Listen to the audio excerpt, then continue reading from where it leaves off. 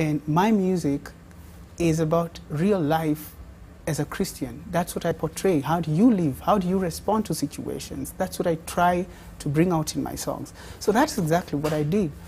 But unfortunately, when I did that, I was mistaken. And, you know, I woke up in the morning and I was trending like I had never seen before, you know.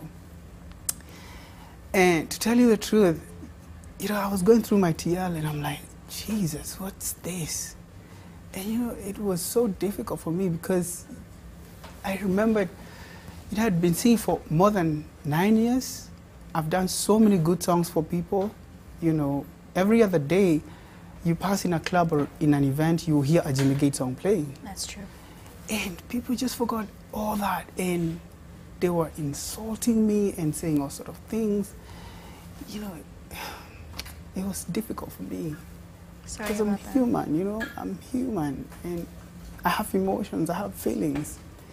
And I really felt bad after doing all that I have done, worked so hard for